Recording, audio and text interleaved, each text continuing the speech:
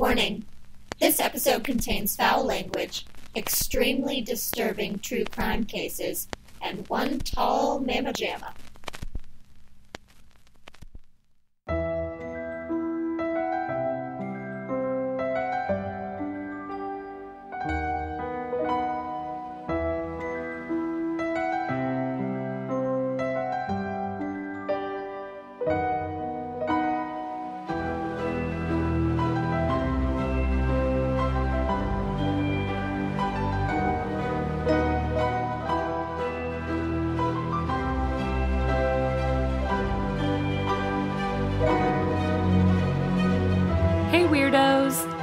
Listening to Keep It Weird, the podcast for all things strange, unusual, paranormal, supernatural, creepy, sticky, gross, scary, and everything in between.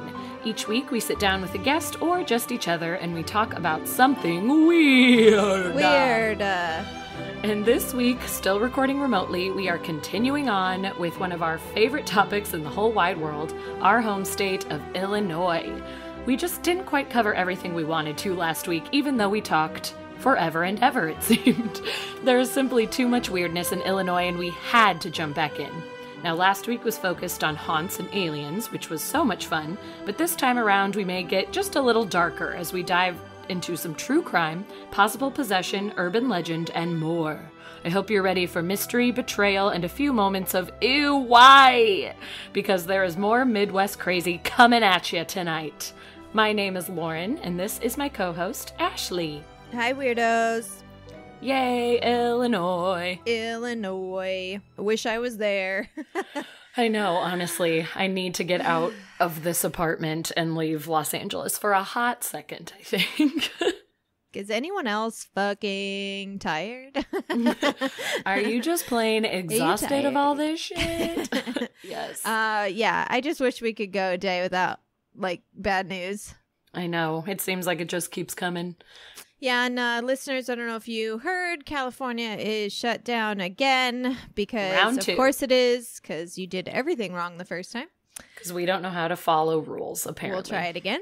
Yep. And a study just showed that California's big earthquake, the one that's supposed to kill millions, is pretty much going to happen any day. So maybe we'll survive that. I don't know. Ugh, I just keep thinking, is it going to happen in the middle of the night and just our ceiling is going to collapse on our bodies and everything's going to be horrible? I'm so nervous. I mean, I kind of wish, if it's going to happen and that is what happens, then I hope it is at night when you're sleeping. I guess that's true. Maybe it'll just sweetly take you in your sleep. Yeah. It's pretty morbid to talk about, but... I know. Sorry we're really bringing the mood down, everyone, but it's just seems Listen, I've had a down in the dumps day, and I'm gonna bring you all with me. No, it's true. It's there's no way around it. We just keep getting hit with bad news, so yeah. we have to talk about it. And Ashley and I both poured ourselves a glass of wine to have while we record tonight, because it's just... that kind of night. What and are you my drinking? Toddler is crazy, so that also is the cherry on top. I'm a basic B. I have some rosé. How about you? Cool. Is a Zinfandel. Nice. The biker Zinfandel? I don't know. So I feel like we both have refreshing summer beverages, which sounds very nice. Sort of. Not really with the Zinfandel, I guess, but sort of. Also, there was a fire in a ship. There was a fire in a ship. Nostradamus was correct. Yeah, just as I and Nostradamus predicted.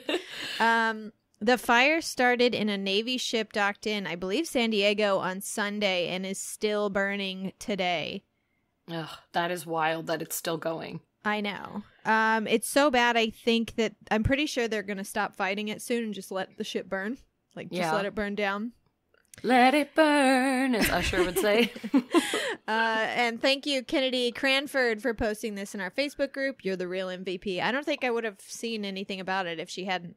No, I 100% agree. I didn't see it anywhere, and she posted it. And I love that she was so spot on. It was didn't you say there was a prophecy about a fire in a ship? It was yes, sure indeed. Did.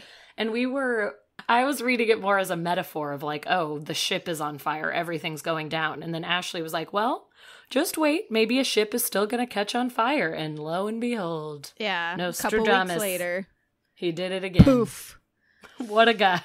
What a guy. You just keep doing it. Before we get started with Illinois stuff, real quick here, and also speaking of Illinois, I went to Southern Illinois University, Carbondale, the good one, and I majored in communications and theater, so basically got some useless degrees. Anyway, while I was there, I had the pleasure of being in the same department as a man named Laramie Dean. And Laramie is a playwright and an author, and he's brilliant and funny and just the sweetest guy. And anyway, his works are very much so up your alley. He writes paranormal fiction. Bless you. Sorry about it. I tried to hold it in and I just could not. Don't ever try I didn't want to in. interrupt. Okay, thank you. Your eyes and are going to continue. pop out of your head. You're right.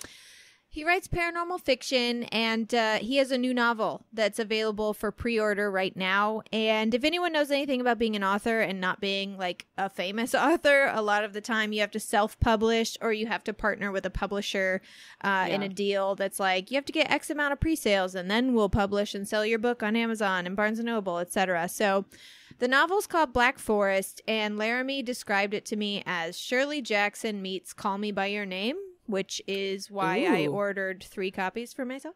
I was like, I need one of those copies, I think. I loved Call Me By Your Name.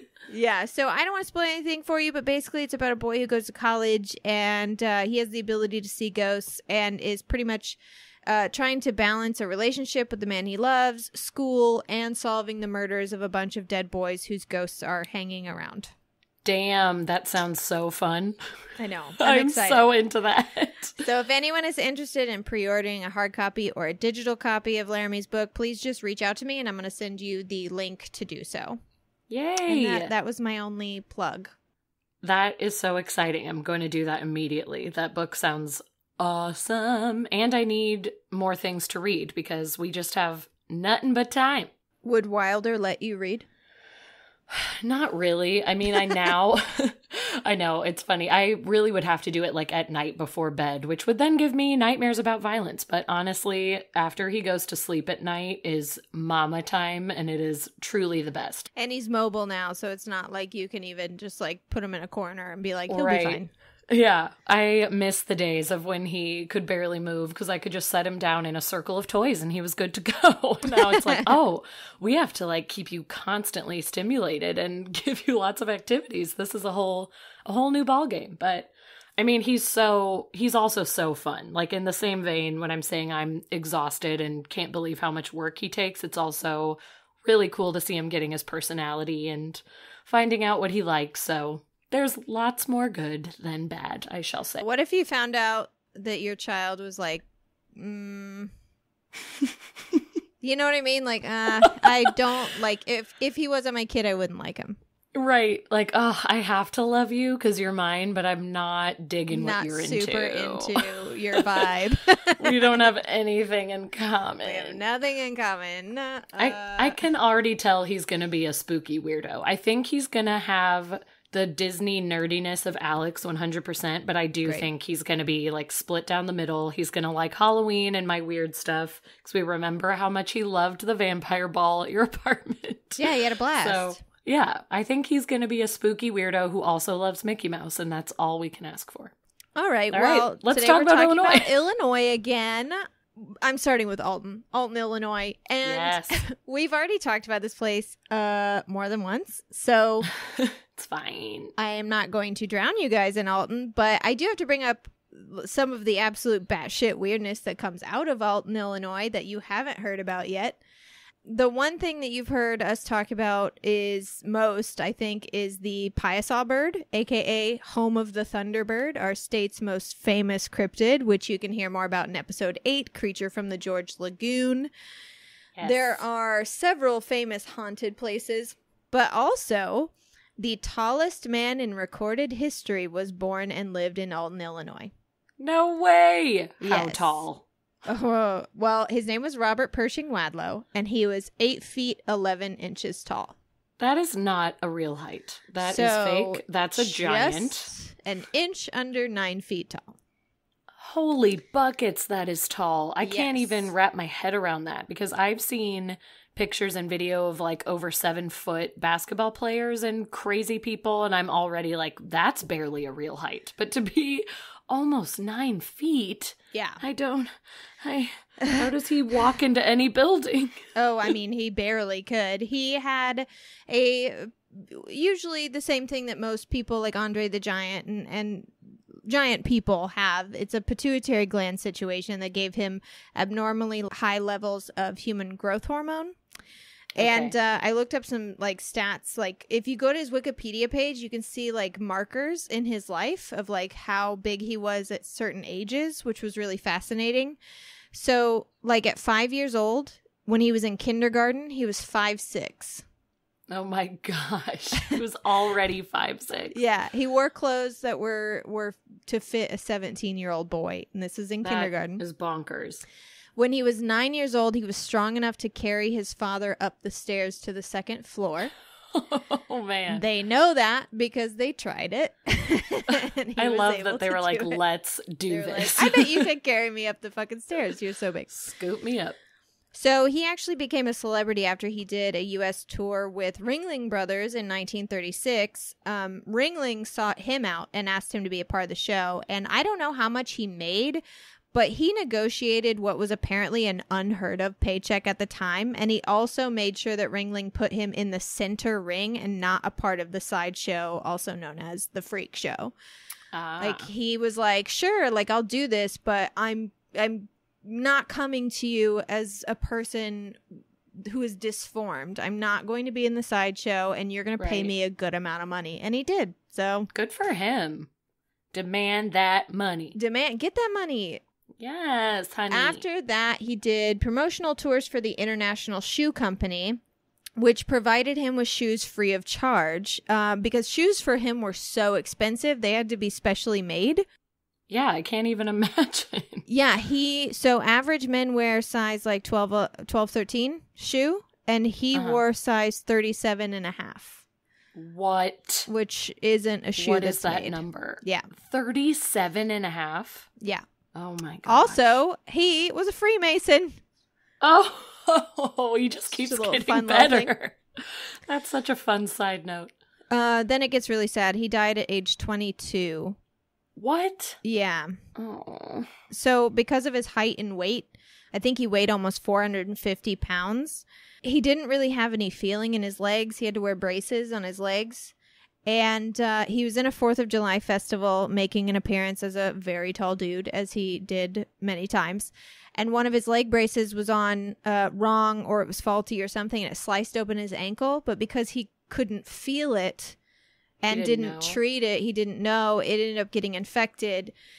And he was treated with a blood transfusion, which was like insane, the amount of blood that they had to use, and surgery. But because of his pituitary gland disorder, he also had an autoimmune disorder, so he did not make it.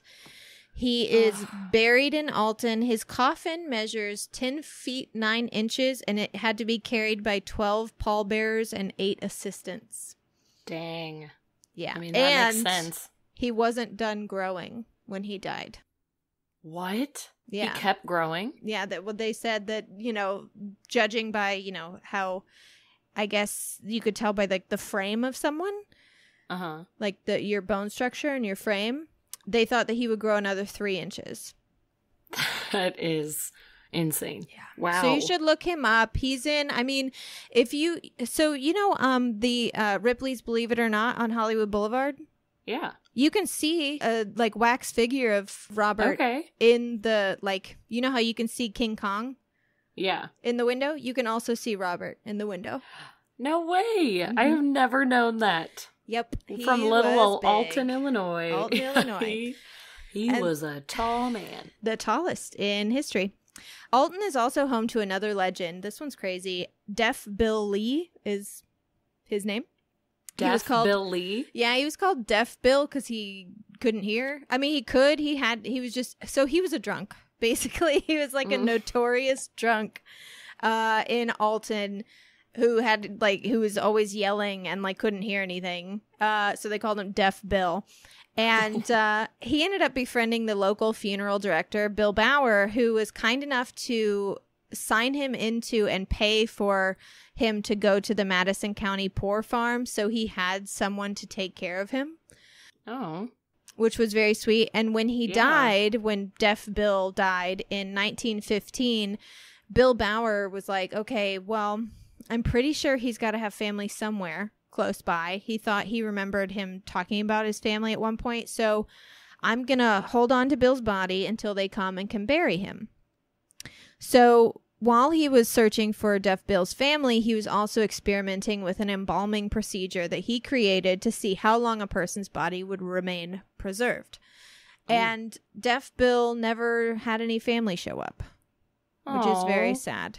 That is so sad. Well, Bill Bauer eventually retired, and the people who took over the funeral home also got everything inside, including Deaf Bill Lee.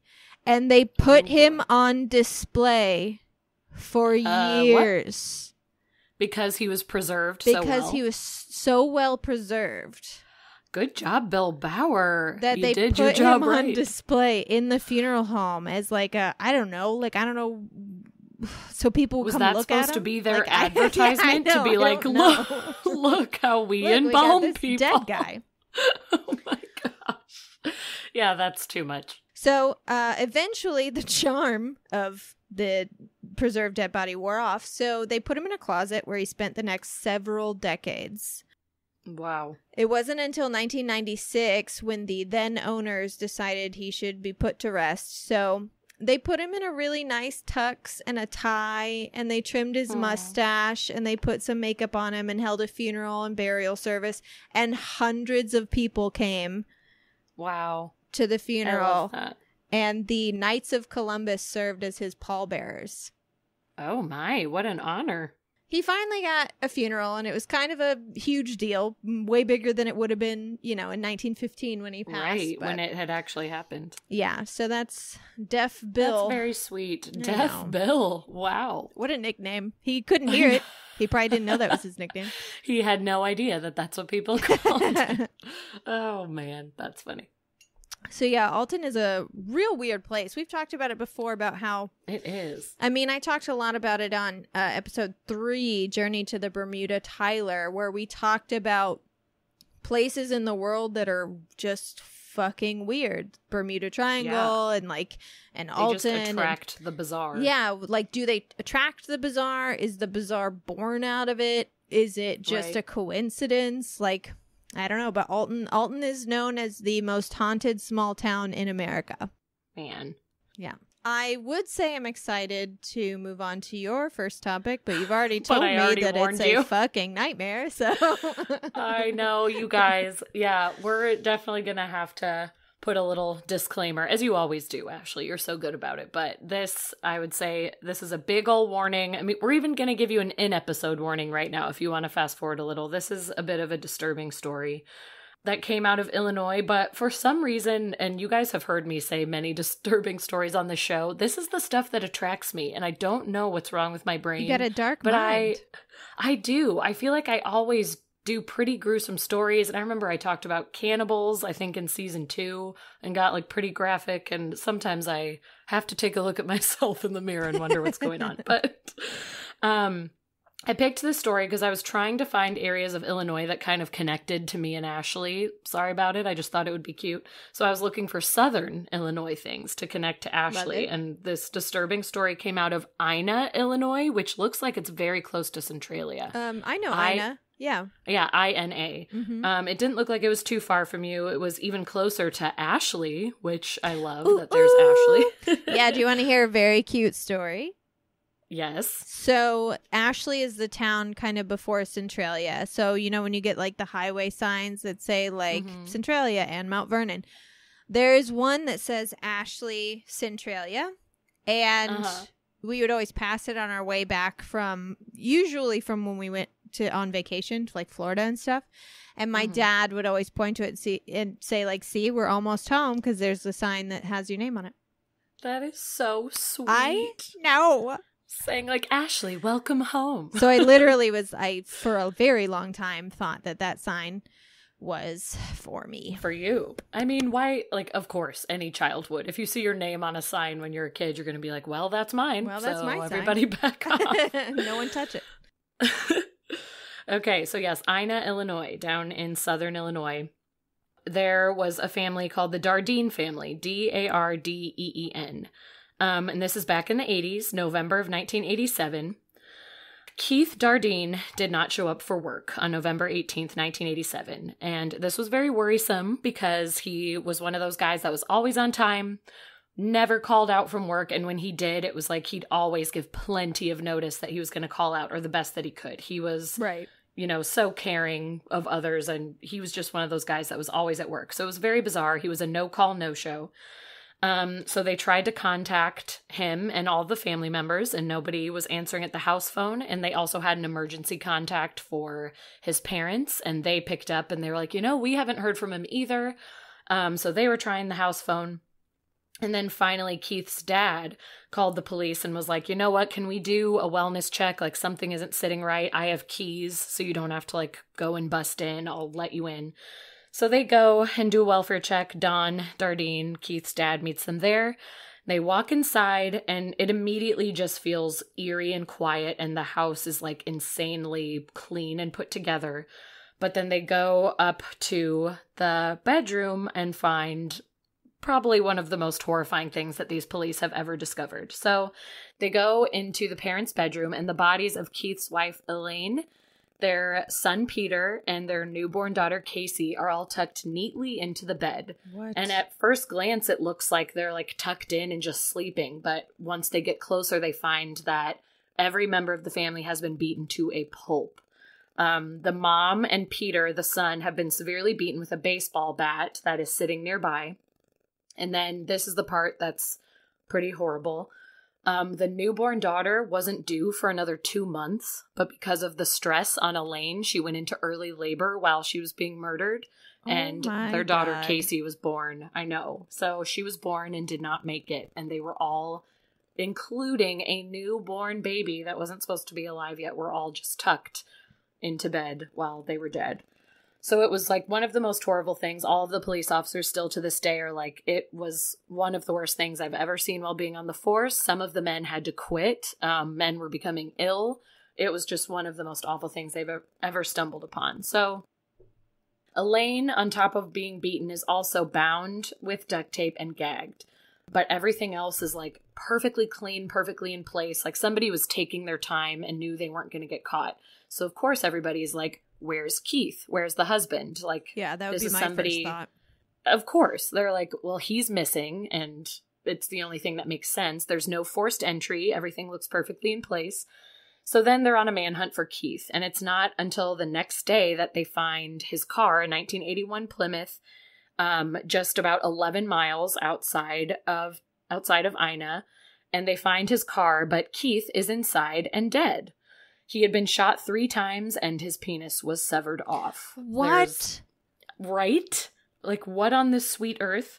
There's blood everywhere splattered around the car, and it looks like the coroner said that it looked like Keith had died at the scene. So he didn't get murdered at the house like his family and then driven here. It looks like for whatever reason, somebody drove him there and murdered him. And the coroner also found that the family all probably died within an hour of each other. So they don't know if Keith was trying to get away or if he was forced into his car and, they said just drive and go to this place. They have no idea. He was found in the parking lot of a police station in a nearby town called Bentley. They have no idea if this was significant or not. Why was he taken there? Why was the family left at the house? Just so many questions. So all that was really happening around this time was Ina was high in crime during this time in the 80s. In the 2 years leading up to this brutal murder, there had been 15 other pretty bad, pretty bloody, violent murders as well, which for a small town like Ina in southern Illinois, 15 is a crazy number. Like, that shouldn't be happening. Did the train go through there or something? Maybe. That's actually a good question. It could be like a stopping point. I don't think that would be something interesting does. to look up. I mean, it goes through Centralia. I don't think it does, but maybe.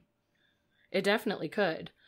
But this was bizarre, is to say the least, for this small town. It's like this sleepy little southern Illinois town. There were 15 murders within 2 years.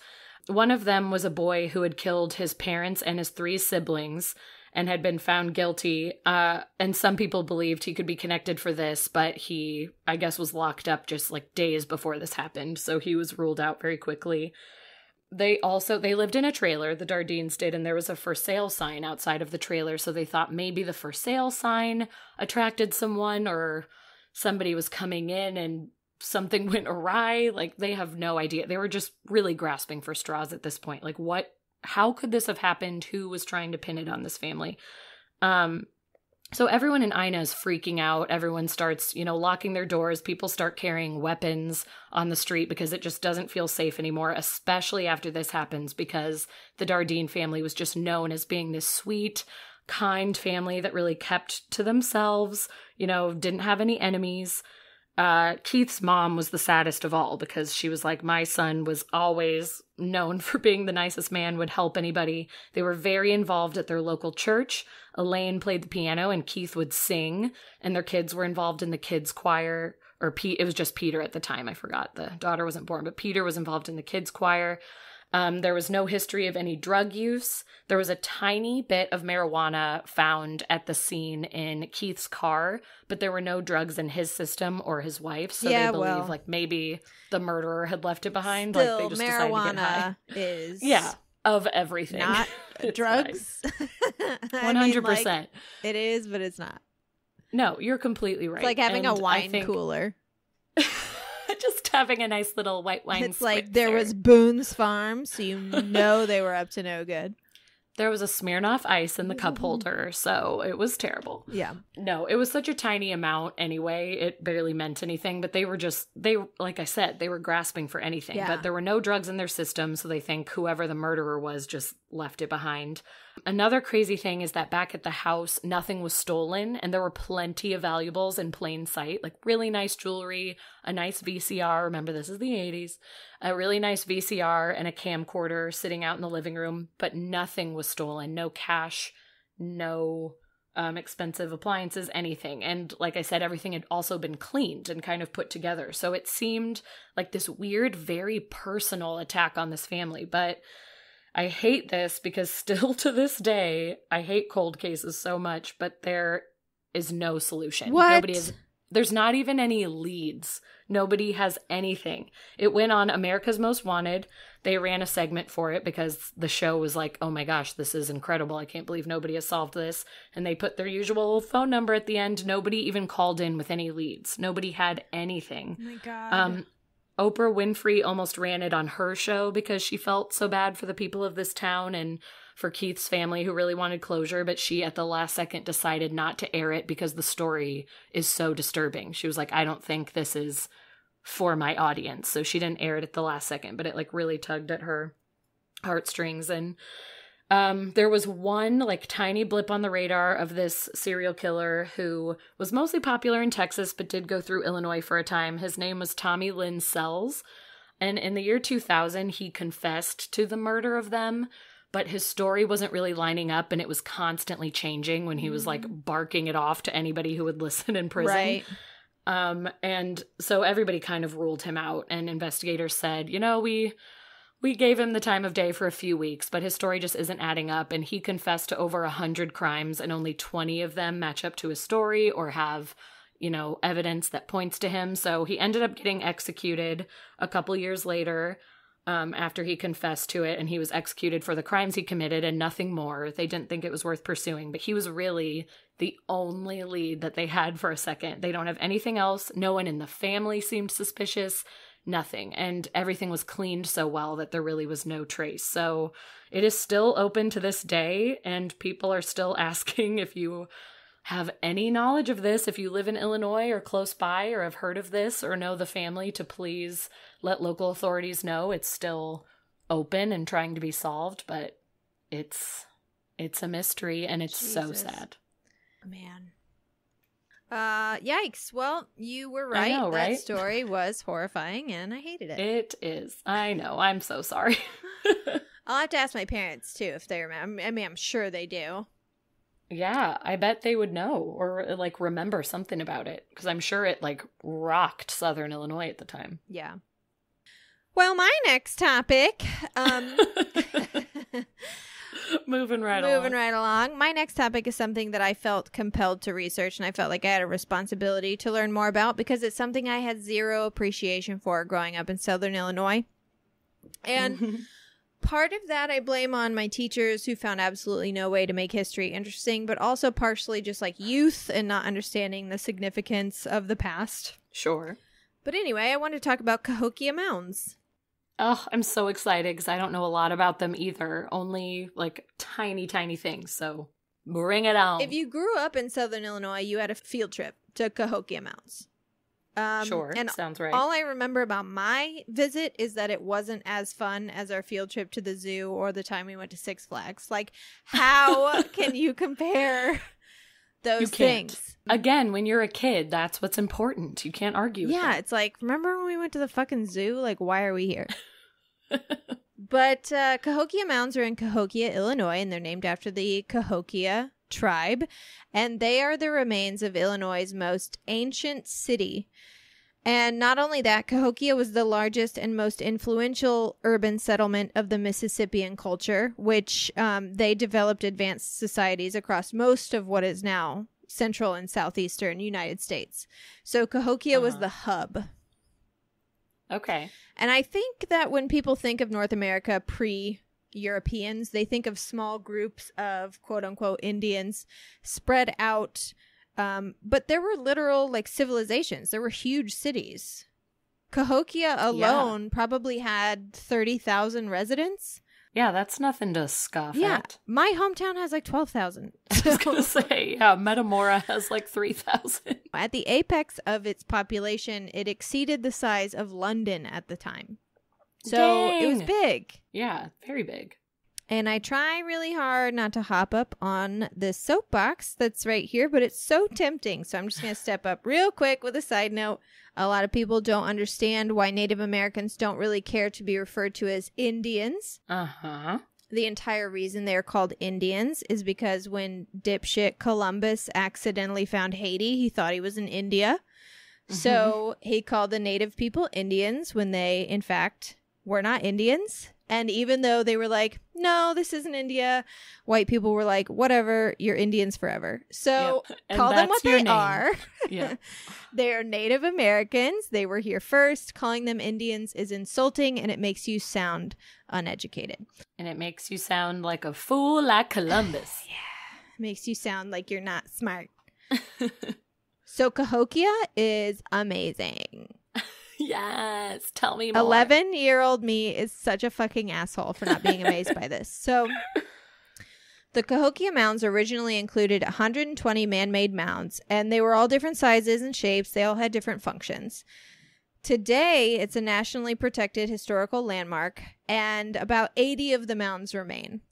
The Mississippians were all mound builders, and basically it's sort of the same thing as like pyramids, but different materials were used. Okay. And, they were used for religious purposes, and some were used to bury people, or some were elite living quarters. They could also be used as public landmarks for seasonal gatherings like annual harvest festivals and stuff. Okay. Cahokia is wildly believed... Cahokia... Wild.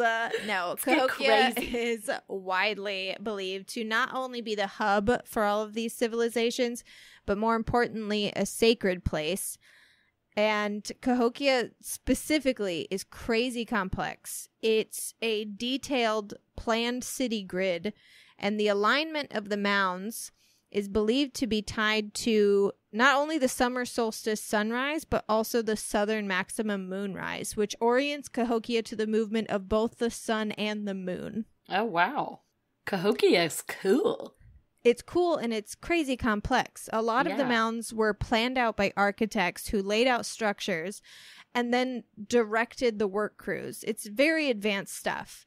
Yeah. And it's so advanced that when the English settlers first arrived, they encountered, thousands of the mounds all around and assumed that there was no way that these, quote, savages were intellectually capable enough of carrying out major public works, which is the whitest thing I've ever heard. I was going to say the whitest thing you could say.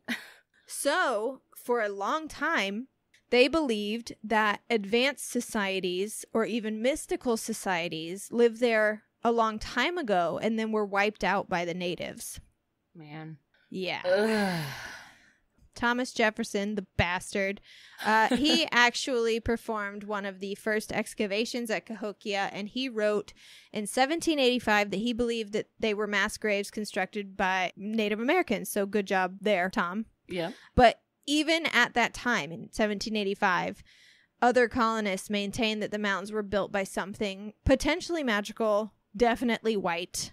Literally, one of the theories was that they believed they were built basically by the same people who inhabited the lost city of Atlantis. Oh, boy. Okay. Which probably isn't even real. I like the theory. I'll dig it. Yeah, sure. Sure, why not? The desire for the mound builders to have been part of some exotic, ancient white group was persistent for a couple of reasons.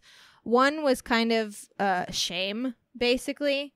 Yeah. Because the evidence of these lost civilizations in the Midwest would show that the United States had a deep and honorable heritage, and it wasn't just some empty land full of, savages that a band of revolutionaries made into something great. Right. And then the other reason was the opposite of that, just like greed and racism. They wanted the land. They took it any way they could, killing thousands of them by force, millions of them by disease. That was the American way. That's it. That's what we do. It. I also read this statistic that kind of blew me away. I didn't know. When Europeans showed up, they killed off 90 to 95% of the native population. What? 90 to 95% of them.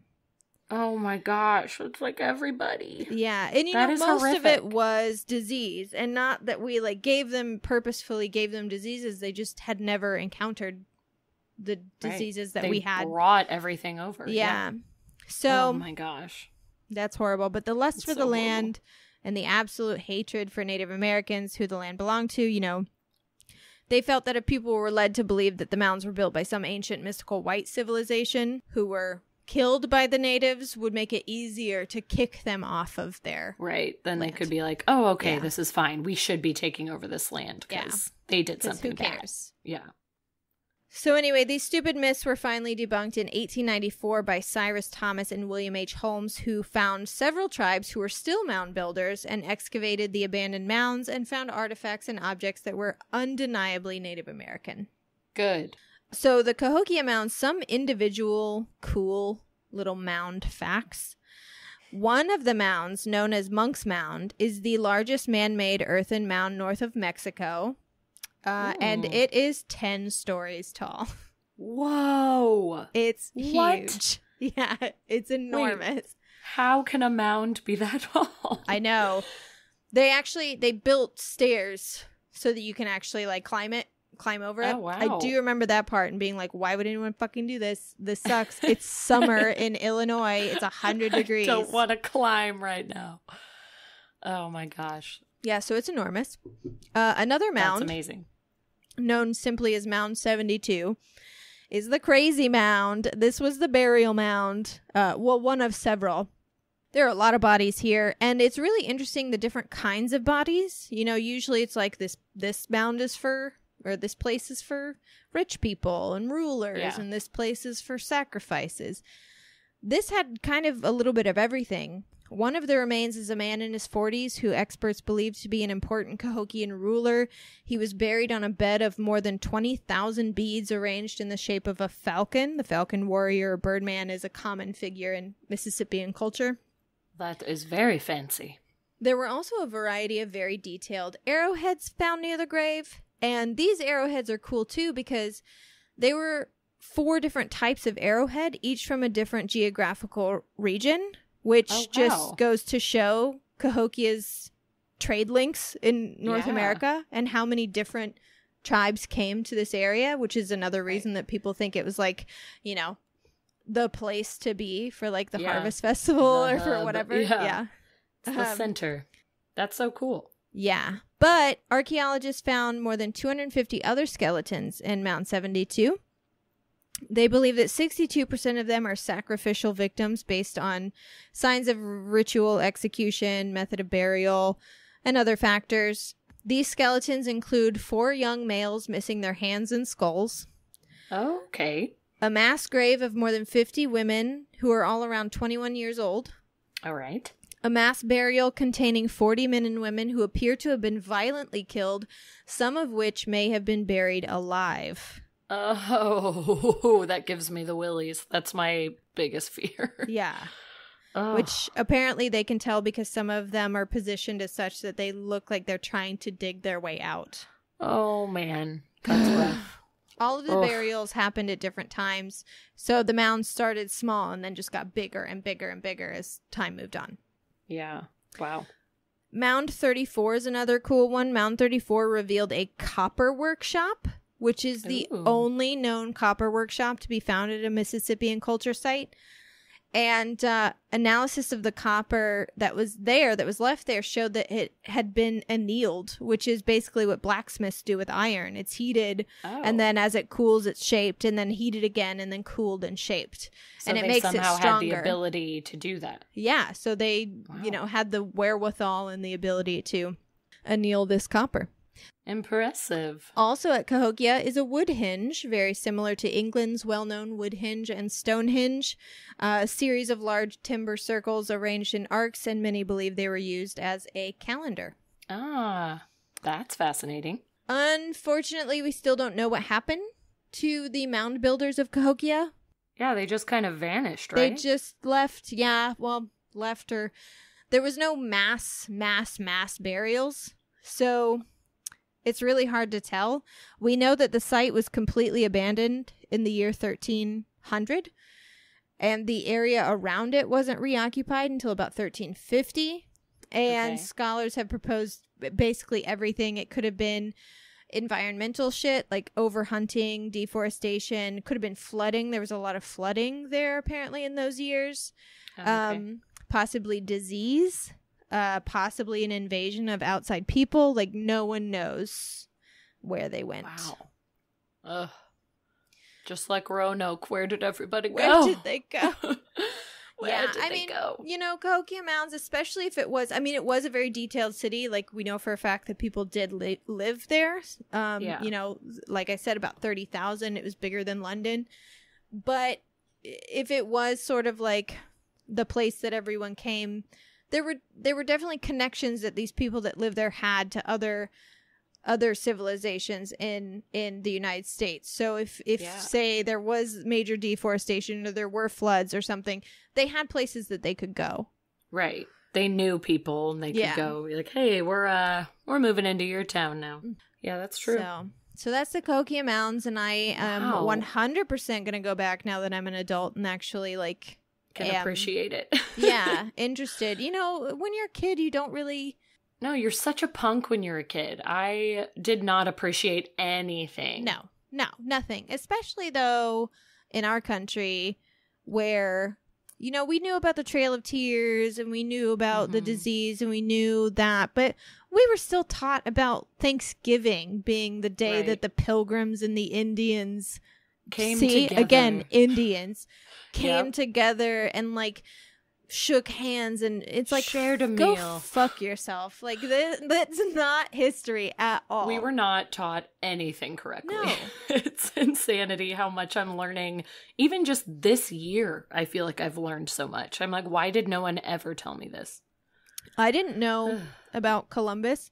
I actually learned about Columbus from, I know we're not supposed to mention his name anymore, but Louis C.K. had a joke about he did. Columbus coming here. And it's actually the Indians joke where he's like, you guys Indians? This India? Yep. And they're like, no. And he's like, nah, you're Indians. Yeah. This is India. You're Indian. You're Indians now. No, it's so true. Yeah, Columbus was a piece of shit. Yeah, he was not great. Want to hear another bad story? This one is not as bad, which is why I'm putting it right now, because I think we need something to lift our spirits. Not that it's happy, but it's not a downer either. It's actually, by suggestion of you, the Mad Gasser. Oh, Jesus Christ. This scared the shit out of me when I was a kid. It's definitely scary, but it's not as dark as the other stories I have today. So that's why I thought I would throw this one in now. But it is Crazy Town. I can't believe it was a thing. And I cannot believe how it all ended. So I'm just very excited to tell this tale, everybody. So we're gonna go back in time a little further. We were in the 80s before. We're hopping back to 1944. This all started August 31st, 1944, when a man woke up in his house feeling very sick. He immediately turned to his wife and asked if she had left the gas stove on, because it sort of felt like that sensation. But when she tried to get out of bed to go check, she was paralyzed and completely unable to move besides lifting her head off her pillow. And it happened for about 30, 45 minutes, and then they finally were able to move. The stove was not on. They both are panicking, like, what were they experiencing? What is going on? Why are they sick? Why was she paralyzed? It turned out the next day they were talking to their neighbors about it, and before they even got the full story out, the neighbors told the exact same story and were like, we felt really sick last night. My wife felt like she couldn't move her body. They compared notes. They had the exact same experience in the same night. Then the next night, a couple named the Kearneys had a situation as well. The wife was at home alone, and she started to smell kind of a sweet gas smell coming in her house. It wasn't like the normal gasoline that we think of. It had kind of a sweet odor to it. She was smelling it pretty consistently for about 10 minutes, and then suddenly when she tried to move, she was paralyzed. She was able to scream, even though her body couldn't move, and she was able to get her neighbor's attention because she had an open window. The neighbors came in, saw her, that she was saying she couldn't move and was freaking out, so they called the police. The police came and checked for a gas leak, and nothing was found, and they just sort of dismissed her, which is so sad. She was like, I was freaking paralyzed. But they were like, nope, there's nothing here. So they left, and that was it. Then around midnight, her husband, Bert Kearney, came home, and he was unaware of what had happened at all. He had been working late. But as he's pulling into the driveway, he noticed that there is a man all in black lurking by the house. And he thinks he's like a peeping Tom, was maybe looking in the window at his wife. So he gets out of the car, starts shouting, goes to scare him off. But the man was near a window, which would have been by his wife's bedroom. So he gets him to run away, and then he can't see him anymore because it's late, and he kind of disappears into the brush. And that was all there was of it from his point of view. But he comes in, obviously his wife freaks out. So these two nights happen back to back. What the hell is going on? It immediately gets released in the newspaper that something strange is going on, but not a lot of details are given. The newspapers just kind of say like, hey, keep an eye out. There's been like a lurker coming out at night. People are experiencing some weird things, but no details were given about the nausea, getting paralyzed, the smell of sweetness. So no one would be able to make up a story if it happened to them. But they were just kind of saying like, be vigilant, look out for what's going on. So by the morning of September 5th, just a few days later, the Mattoon Police Department had received reports of 4 more of these quote-unquote gas attacks. God. The details of the attacks were all very similar between people. Again, these are families that don't usually know each other, could be on like in totally different neighborhoods. Nothing was in the paper yet, but they're all saying the same thing, that they were smelling something sweet. Usually somebody became ill, and sometimes somebody was paralyzed for up to 30 minutes at a time. Also later that night on September 5th was the first time a clue was potentially given from the gasser. A clue? Have we found something? What year was this? 1944. So I'm just picturing a guy with a big magnifying glass and a trench coat. Yeah. Holding it up to his eye. I found a clue. There's been a break in the case. So found at the home of a family named the Cords. They came home late one night, and there was a white cloth lying on their porch. The wife picked it up and noticed that a strange smell was coming from it, so she kept sticking her face in it out of curiosity, but the more she smelled it, the more she got nauseated and lightheaded and almost fainted and had to sit down. So her husband helps her inside, and as he's trying to, put a cold cloth on her head, make her feel better, her lips and her face begin to swell, and blood starts coming out of her mouth. Oh, Jesus. These symptoms lasted for almost 2 hours. She's just bleeding and puffing up like a fish. So they call the police.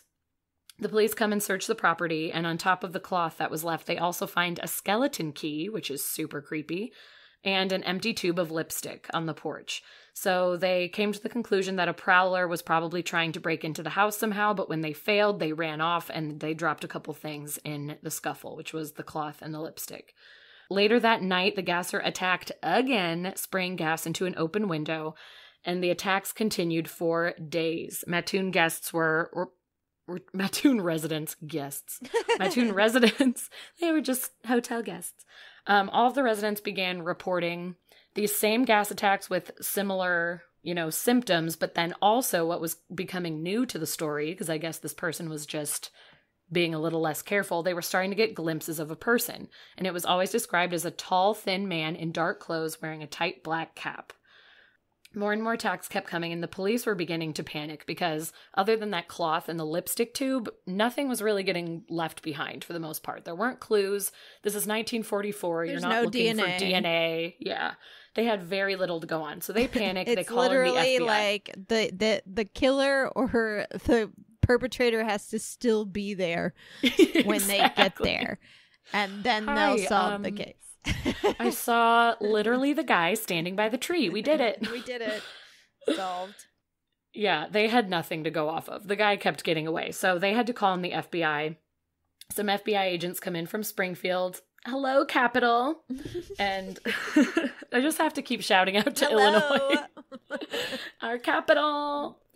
So the FBI shows up, and they're not really able to figure anything out either. They honestly just make the situation worse because there was already some panic starting to spread, and the newspapers were sensationalizing everything, like making people just completely want to lock themselves in their house and never go outside. The newspapers are basically saying, like, hunker down, this is horrible, and everything is going to shit. The newspapers probably weren't sensationalizing it. It's probably like today, where it's like, hey, another 4,000 dead, and everyone's like, quit scaring people. Sure. And it's like, yes. Well, we're reporting. That's the news. No, you're right. What you want. To be fair, they were just reporting what was happening. But yeah. It's like they making people panic. Out. And it's like, well, you should panic. Yeah, you might need to be careful in this situation. So people are freaking out. The FBI being in town just makes people panic even more. And then the rumors start to spread, which, of course, like everybody is going to start coming up with these theories, especially when the FBI comes into town. You're going to get excited and freaked out. So theories started to come forward that someone had escaped an insane asylum. Oh, I love that one. I know, very fun. Or it was a German spy who was testing out some sort of poisonous gas and picked this little Midwest town to do it. Totally into it. Probably not, but okay. Probably not, but it's a good time to think about it. And then, again, everybody just starts freaking out. So citizens start taking to the streets with guns, weapons, all kinds of things. Everyone starts protesting and is like, we're not going to take this anymore. We have to catch this guy. People start a vigilance group. There's all these little vigilantes that decide we're not going to sleep. We're just going to stand outside our houses and patrol the neighborhood and try to catch the gasser. And then during the day, people are just standing outside of, City Hall or the police station and just straight up protesting and saying, you guys need to work harder. You need to catch this person. What are you doing?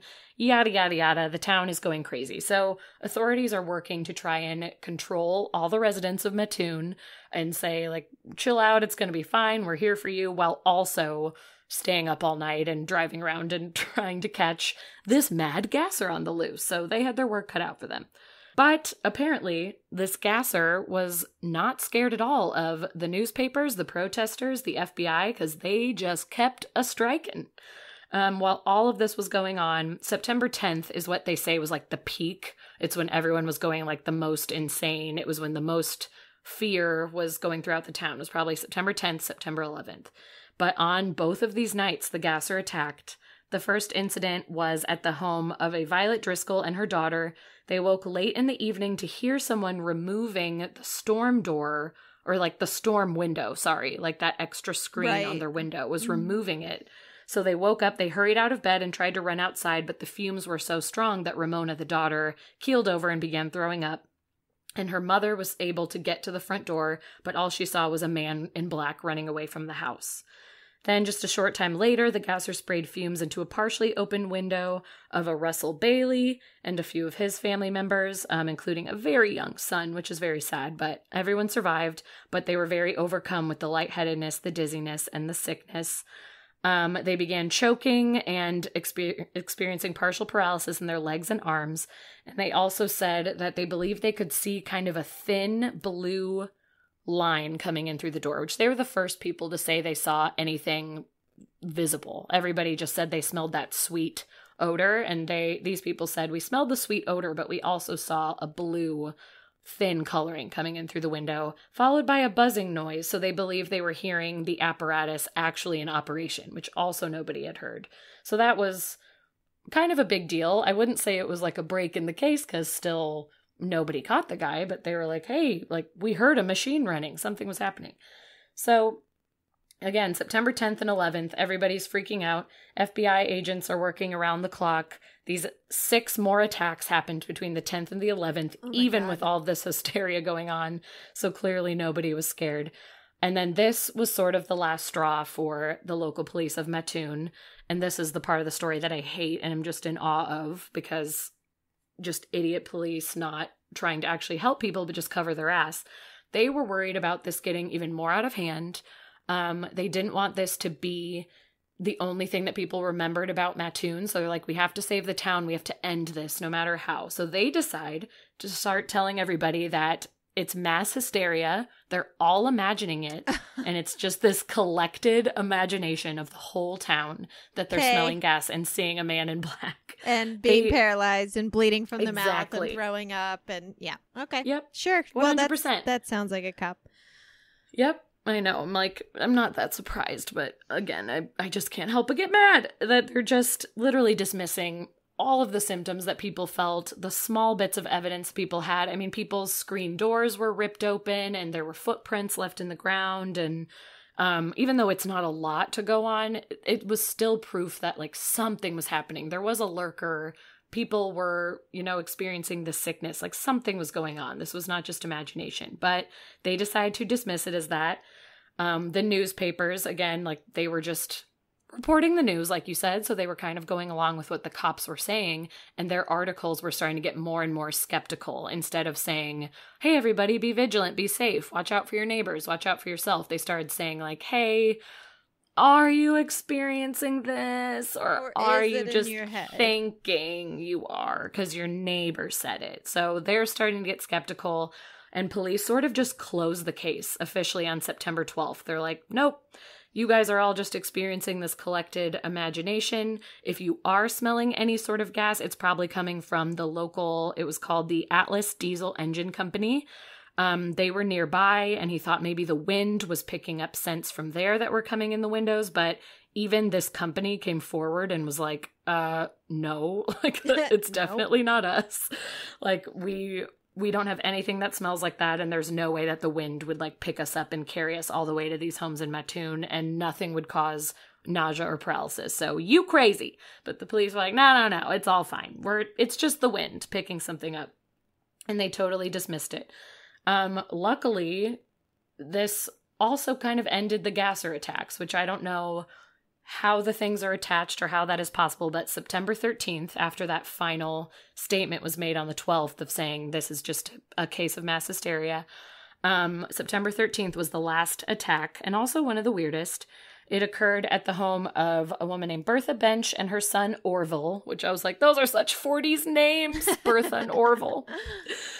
And they said their attacker this time was a woman who was just dressed in a man's clothing. But it was definitely a woman spraying gas into their bedroom window. The next morning, they found footprints that appeared to be a high heel in the dirt.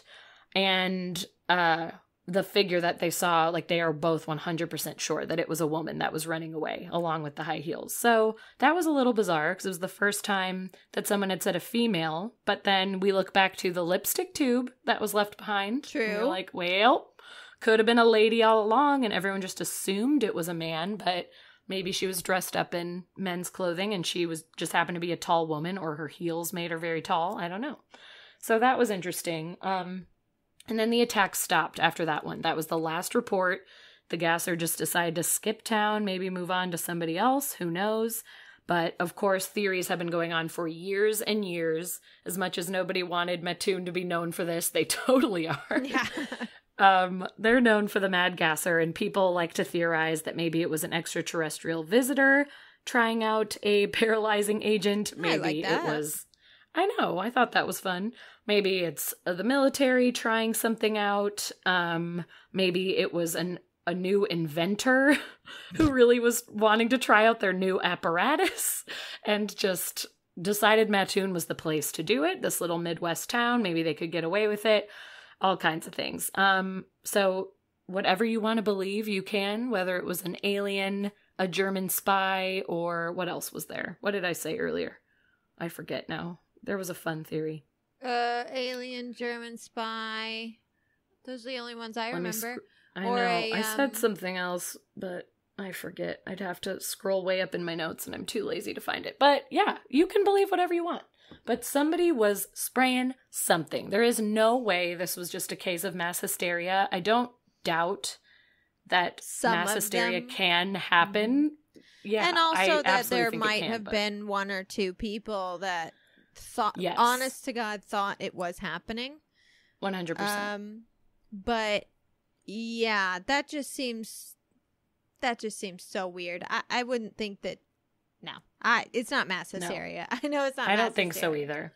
I'm sure there were, like you said, there were some people that maybe convinced themselves they were experiencing something, or maybe a couple people were even a cry for attention. Like, who knows? But I don't think this was just made up completely out of the blue or somebody's imagination. There's too many things that point to the situation may even actually be happening. The reason that it stopped when it did. It was the first time it was reported that it was a woman, and like you said, you know, the lipstick was an earlier clue that it could have been a woman, and maybe they just were like, okay, I can't do that. I'm going to get caught. They're getting too close now. Yeah, and now they're on my trail. You know, before they were looking for a dude. It's a man. At least they were looking for a man. Now they're like, it might be a woman. It's like, shit, I'm okay. Retired. I'm retired. All right, I got to get out of here. I kind of like the idea that it was a woman. I don't know if it's just... You know, because there's not enough of us that are serial. I feel like we've celebrated this on the podcast before when we were talking about women serial killers, where we were like, you know, just female empowerment. We can do it too. Listen, we can do anything you can do. So inappropriate. But I just like the idea of this woman running around in her high heels, got her red lipstick on, just like, I'm going to spray a little gas. It's not going to kill anybody. Just make them feel a little sick. And she's just skipping around. I don't know. It just made me giggle. Man, I don't know. Because that's another vote towards mass hysteria. I'm surprised no one did die. Agreed. So that's why you can argue that it's mass hysteria. It sucks because there's a lot of points to that side. But I don't know. And it always happened in the evening, too, where people could be asleep or dreaming or, you know, conjuring something up in their mind. So there are a lot of points to that. And actually, I also read that a lot of colleges, especially in the Midwest, in psychology classes will talk about this case. And they talk about like a collected imagining and mass hysteria and how that works. Like, this is a story from psychology teachers because they're so fascinated by it. And if this town truly was all imagining this, like, how bizarre. So it's brought up in a lot of schools, but I don't know. How bizarre. How bizarre. I err more on the side of I think something actually happened, but I have no idea. Yeah, I wasn't there. I wasn't there in 1944. What you got next? Well, we seem to keep it going back further and further. Oh gosh. Which is great. I guess like the Cahokia thing was way back, and then we jumped forward. Now we're going back again. I have a case known as the Watseka Wonder from Watseka, Illinois. So Watseka, Illinois is a small town that's about 75 miles south of Chicago. And in 1877, a young girl lived there with her family. Her name was Laurency Venom. And Venom, Vennum, not Venom. I was like, what a fun name. Yeah. I feel like that makes a little bit of a difference. And she was born in 1864. In the summer of 1877, when she was 13 years old, she started suffering from what seemed to be epileptic fits, often ending in a period of unconsciousness. Well, after one pretty severe seizure and subsequent period of unconsciousness, she woke up and started telling her family that she had been to heaven. She had seen angels. She even got to visit her younger brother and sister who had died before her. So they were like, we're locking you up in an asylum. We're putting you away. The doctors literally said, like, there's nothing they could do for her. Her fits became more and more frequent, and she had crazy stories every time. So they were like, just put her away. She's obviously bonkers. Yeah. But a neighbor and devout spiritist convinced them not to do that, but to call in a physician that she knew who was also a spiritist named E. Winchester Stevens. So spiritists are basically a combination of real science and spirituality. So like spiritualists, they believe in souls and mediumship and ghosts, etc., but they also attempt to put it to work in the real world. Okay. Makes sense. So anyway, he comes to treat Laurency. And word of this weird girl who sees angels spread. So she kind of became popular, and spiritualists were coming from all over just to try and speak with her. And everyone in the town basically knew what was going on, even though no one knew exactly what was going on. Yeah. So on the morning of July 11th, 1877, Laurency was feeling very strange, and she collapsed on the floor. She stayed in a deep, unwakeable sleep for 5 hours. Whoa. That is a long sleep. But when she woke up, it is a long time, and like unwakeable, not like, oh, she fell asleep. Like, that's a long nap, but they could not wake her up. Jeez. But she woke up and she seemed totally fine. She felt fine. But then the next day, she once again fell into an unwakeable sleep. But this time, she was speaking out loud about what she was seeing. Oh. And then from that day on, they referred to these like unwakeable sleeps where she was talking as trances. And from that day on, the trances became to occur more and more frequently and would sometimes last for up to 8 hours. Oh, okay. That's far too long. And just to have her, like, basically be unconscious but still speaking things out loud, I would be freaking out if I was her family member. And as soon as that happened, they would call the spiritist, they would call E. Winchester Stevens, and he would come over if he wasn't already there and monitor her, put the, they didn't have any machines or anything, but put, like, the blood pressure, like, check her blood pressure, make sure that she still had a pulse. And then when she started speaking through them, they at least knew she was alive, but like they could not wake her up. And when that started to happen, when she started like speaking in the middle of these, she began to experience spirits and stuff while she was awake too, without seizures happening. She saw them all over the house.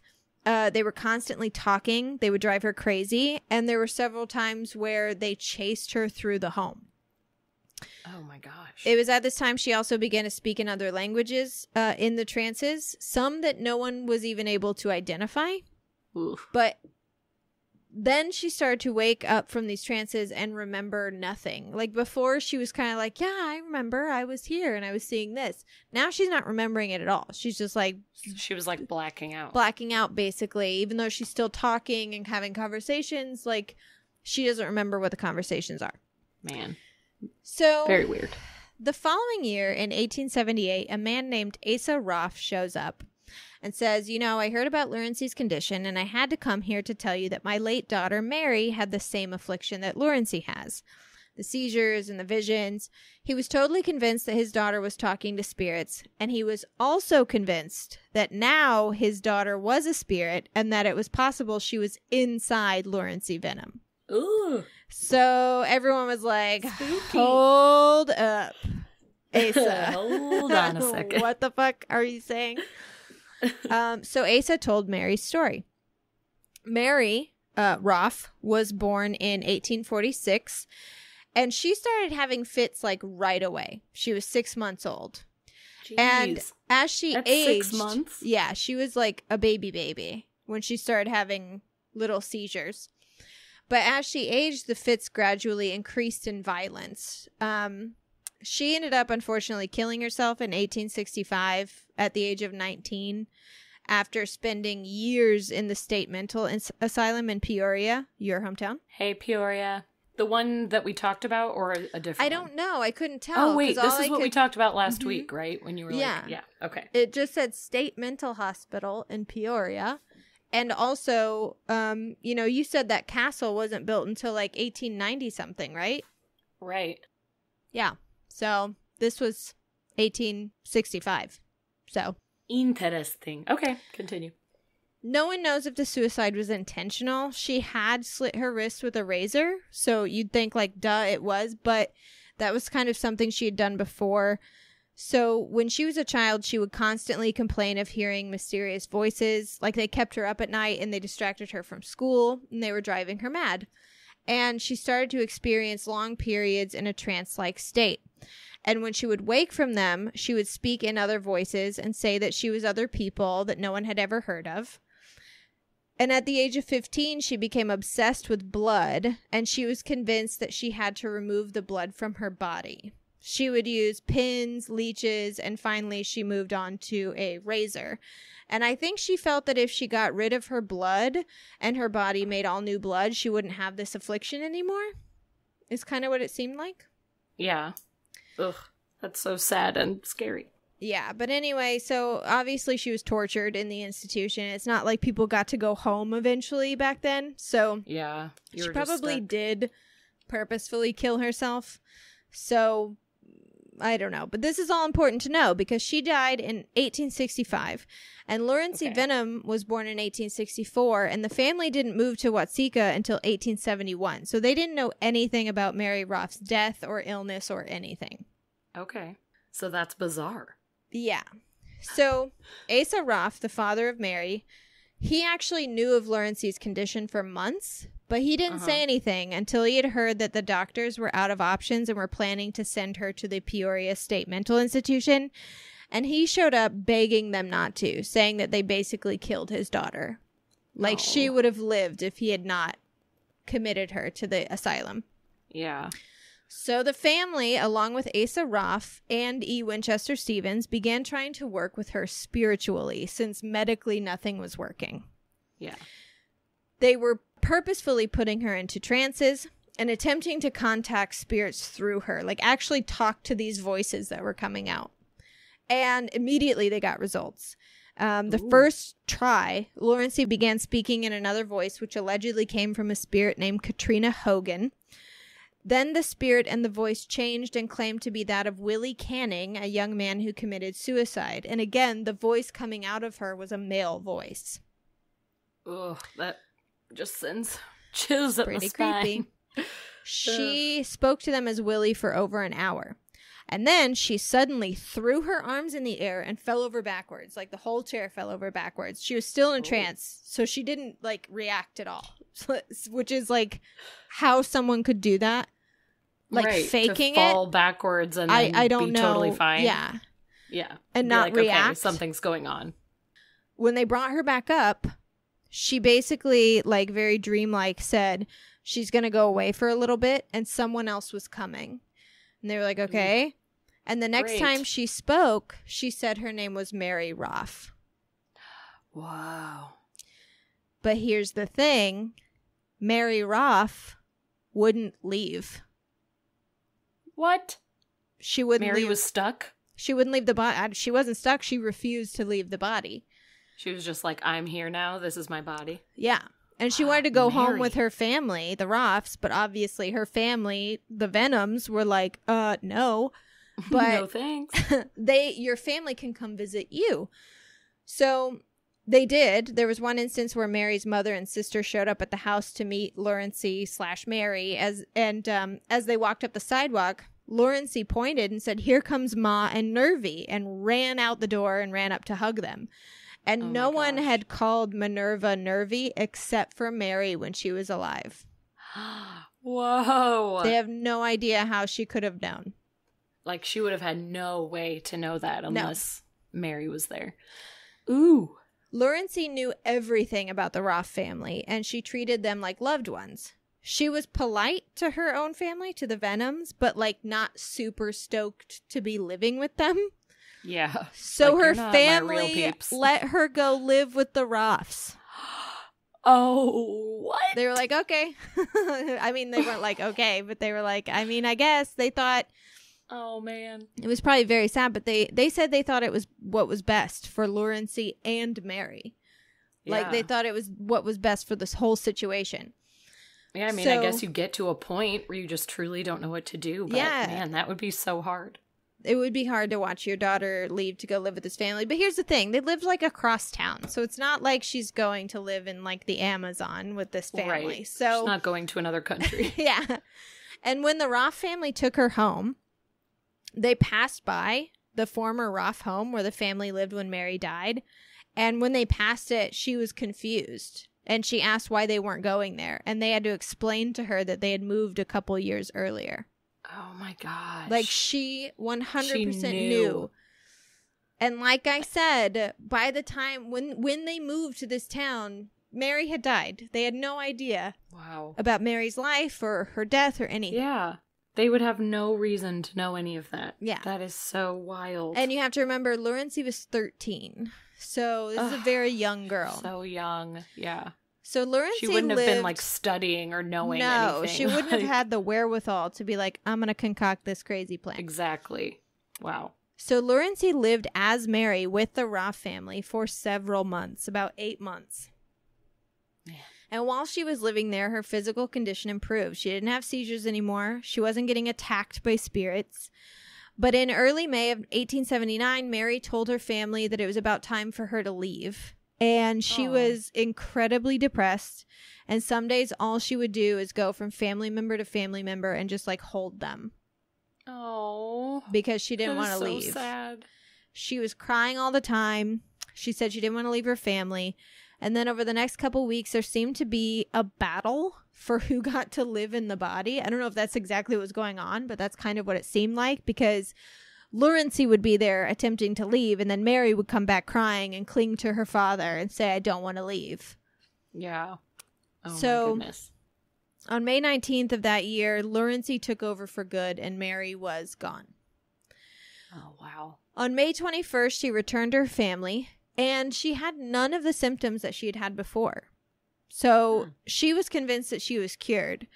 And she was either cured by the spirit of Mary Roth as a, like, thank you for letting her have the time with her family, or cured by the fact that Mary finally left her body. Like, maybe Mary had gotten in from the get-go, and she started having seizures and experiencing all the things that Mary had experienced in her life, but Mary wasn't able to take over the body. Like taking on her ailments. Yeah. I don't know how processions work. Me either. Happy ending. Laurency married when she turned 18. They moved to Kansas, and they had 11 children. What? How? 11. Why?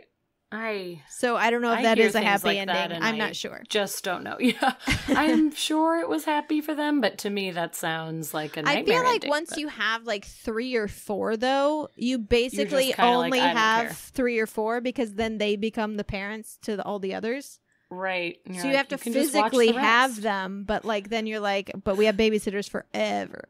Forever. Man, 11 kids. Yeah, and she died in the late 1940s. She said that later on in her life, when she was asked about this experience, she said that she didn't really get possessed anymore. Like, that wasn't something that happened to her anymore, except during 2 of her childbirths. Her body was taken over, and she thinks that it was to save her from the pain. Like, they were particularly painful childbirths. And she said that someone was trying to help. Yeah, someone came in and basically like did it for her. Well, what a nice spirit or demon or whatever you want to call it. Because again, I don't know exactly how possessions work, but oh my goodness. So naturally, that is a wild ride. This case has plenty of critics saying that she faked it all, but I don't know. I feel like a 14-year-old having real seizures and going into 8 to 10 hour trances seems like it might be impossible. Like, I wouldn't have been able to fake a 12-minute trance when I was 14. Oh. How could you fake it for hours? Hours. And then just knowing all of that really intimate information about the family. There's just no explanation for that. It doesn't make any sense. Yeah. And it actually, this story was the first time that I started, you know, because I've always had I've always had trouble believing in demons. Like, I've always been interested by exorcism stories. My favorite movie is The Exorcist and The Exorcist 3. like, I love it, but I've always had that problem with demons possessing people. But if you look at this case, she was being possessed, but she was being possessed by people. But she still had those, but she still had those weird things happen. She still had, like, the seizures and the fits, and she was still, like, kind of acting crazy and violent and talking in different voices. So, I don't know, it's something interesting to think about the next time you hear about an exorcism of it possibly not necessarily being a demon, but being a person who just isn't ready to... They haven't moved on yet. Get out. They needed to find a vessel before they went. And now it makes me wonder about some people with multiple personality disorder. And, like, I don't want to criticize that actually very real disorder, but it does make me wonder if some people could potentially be experiencing a possession of a person, even if it's or just if it like always a is. channeling of some kind. Like, they're just a very strong channel. Right. And they don't know. For sure. Yeah, that's interesting to think about too. Yeah, because you think about like mediums because there are some mediums who allow spirits to speak through them, you know, supposedly. I've never done this. I don't know if it's real. So there maybe is a possible way to be able to be present while that happens. And maybe there's a possibility that if you're not someone who knows what you're doing, that you aren't present at all. Right. When it happens. Yeah. I don't know. Anyways, so that's Watseka Wonder. It's kind of a crazy story. That is nuts. I also didn't know there was a Watseka, Illinois, so you opened my eyes to that. I live on a street called Watseka, so it's meant to be. I forgot. Yeah, you do. I love it. Well, we're going to cap it off with another murder. Sorry, everybody. This one is not as dark as the first one. It's definitely still dark. And I actually picked it because when I first start, you're going to think that it actually is very similar to the other story that I read. They have a lot of parallels and similarities, but very different endings. So yeah, that's sort of why I picked these two, because I thought it was interesting. They both involve families. So we do have some family deaths again. I apologize, but it is a lot less dark than the first one, I promise. Okay, here we go. This time, as I said, I was trying to pick places that related to us somehow. I went to college in Bloomington, Illinois, so that's where this takes place.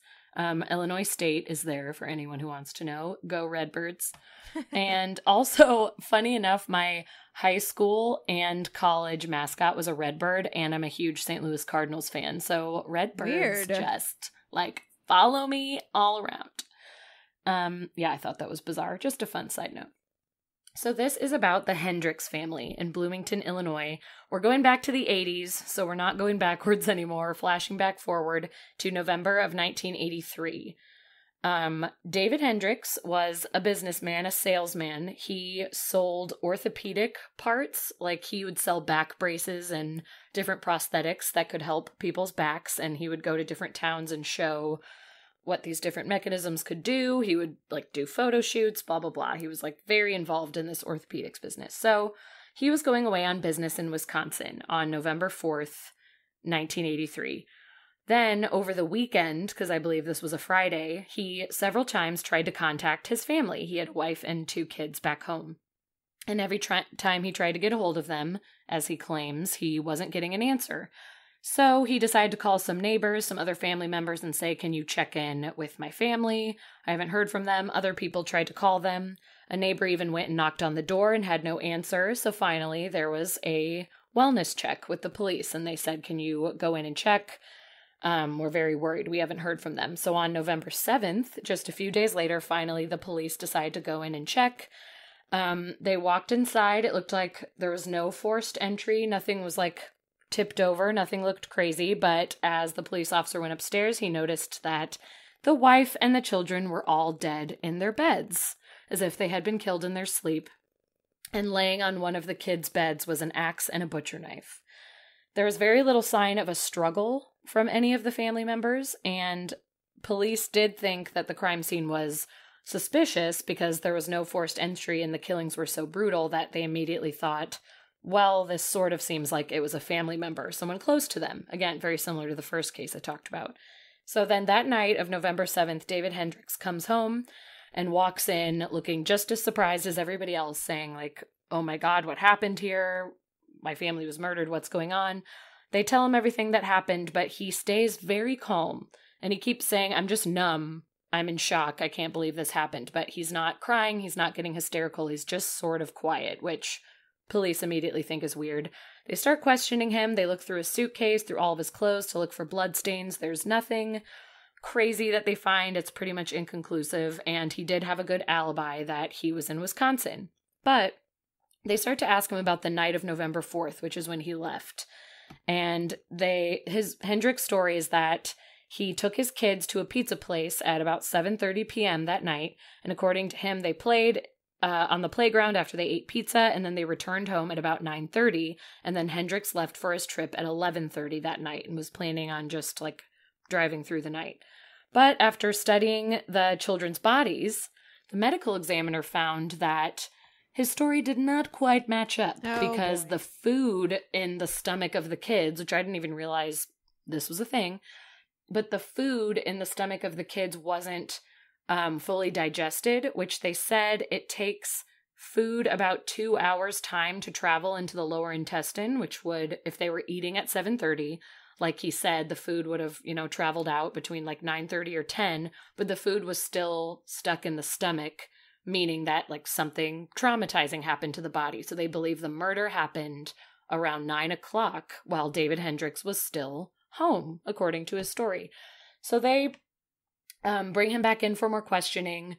He keeps saying that his story is true, and he even tries to bring up other science and says like, oh, well, I think if physical activity is involved, sometimes that slows the digestion. My kids were playing on a playground. Like, he was trying to think of all this stuff, but the police believed they had enough to go on, and they charged him with the murder of his family. They didn't really have a motive either, which wasn't great on their side because the Hendricks family was very religious. They were part of this group called the Plymouth Brethren, which was like a Puritan type group, which sounds awful to me, but to each their own. The women had to wear like the long skirts and have their hair pulled back certain ways, and just everything was very conservative. You had to live, such a conservative specific life. So right, but sometimes that sort of drives people to madness. Yeah, that'll drive you, especially if you feel oppressed. Yes, that sort of like constant oppression can build up, and if it's already, it's not going to make like me like snap, but it could make a person who already has it in them snap. Totally.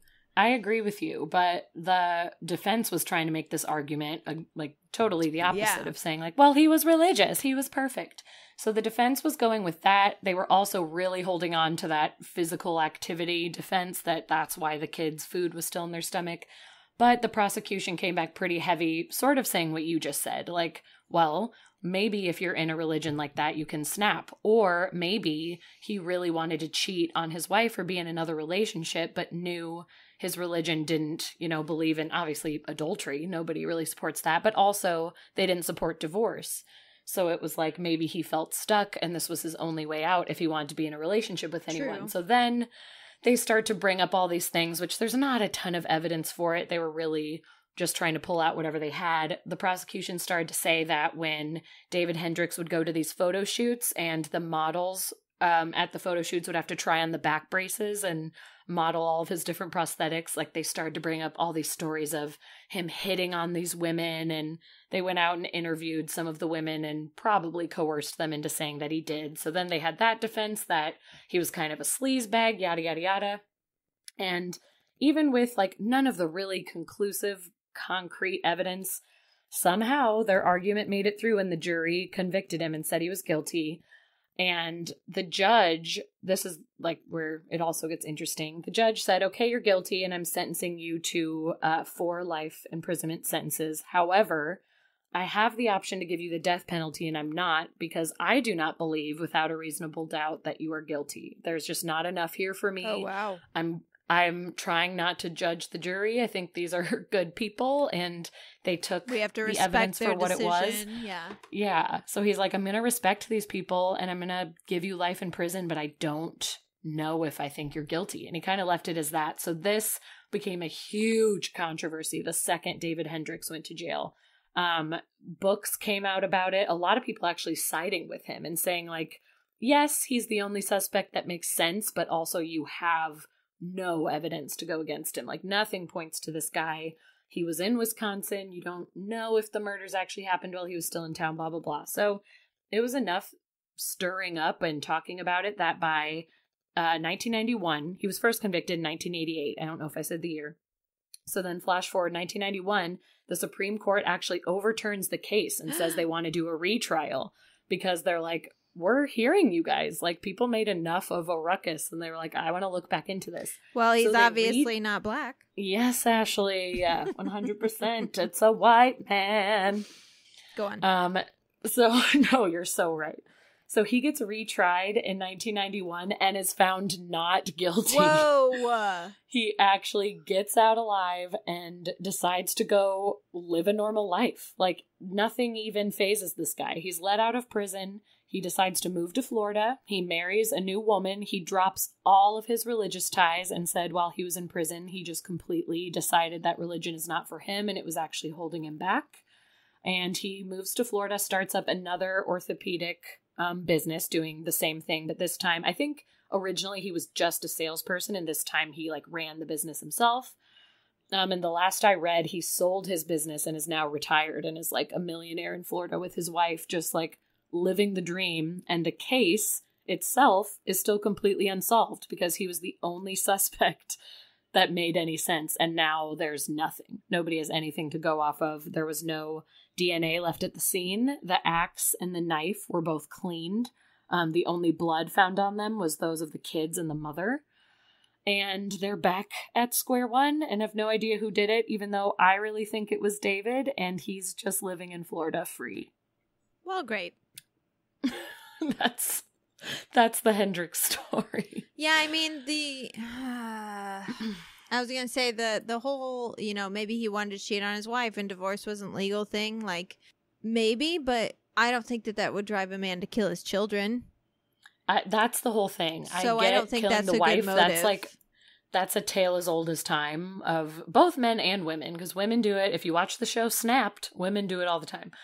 Spouses kill each other when they want to get out of the marriage and feel they have no other way. Like, that trapped. Does happen. But to murder your children, like, especially when even though, as we're saying, like, yes, he could have just had a lot build up in him from living such a conservative life with the Plymouth Brethren, but also, like, to not see any signs in this guy, that's another thing that doesn't match up. Maybe with the wife, because anyone can snap on their spouse, but again, it doesn't make sense with the kids for him to have not shown any aggression whatsoever. It just feels weird to go on a rampage and kill your kids in their sleep, but I don't know. It is just weird. Like, the whole food in the stomach thing is a crazy science that I didn't even know, but it also is sort of like, well, okay, it looks like something traumatizing happened to them very shortly after you guys ate pizza, so sort of seems like it was you.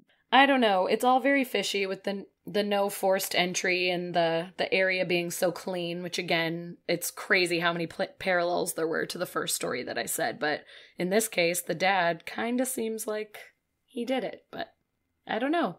We will never know, I have a feeling. Yeah. Anyway, sorry to end on a depressing note, weirdos, but there you go. Have to get our true crime fix every once in a while. Yeah, well, that's the amazing thing about Hometown Haunts. We got everything in there. We got ghosts, we really murders, monsters, possessions, Native Americans. Anyways. That's right.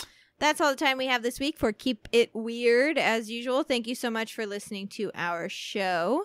If you're listening on iTunes or the Apple Podcast app right now and you haven't already, please rate us 5 stars or please whatever amount of stars you think is fair. The 5-star ones are just our favorite ones.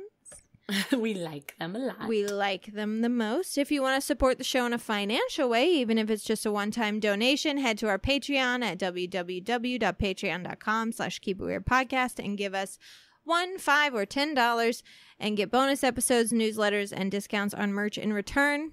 Follow us on social media at Keep It Weirdcast on Facebook, Instagram, and Twitter sometimes. And join our Facebook group if you want to talk about the world's current weird events. My gosh, the Facebook group is so much fun right now. I am having such a blast. Thank you guys who are a part of it already for all the fun stories you're bringing and great memes. And to those of you who are not a part of it yet, please join us. We're having a blast. Yeah, we're having a lot of fun. And actually, I think we should have, weekly MVP. And this week it was Kennedy Cranford. She alerted us to the burning ship. Yes, fire ship. On fire. We needed it. The sign off this week is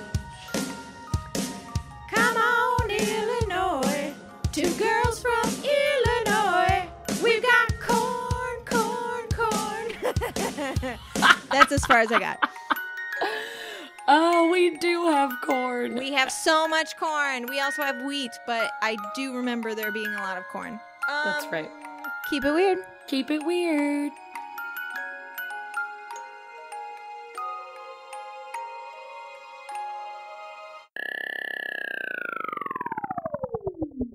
We are the champs. We are the champions. It's now an opera. We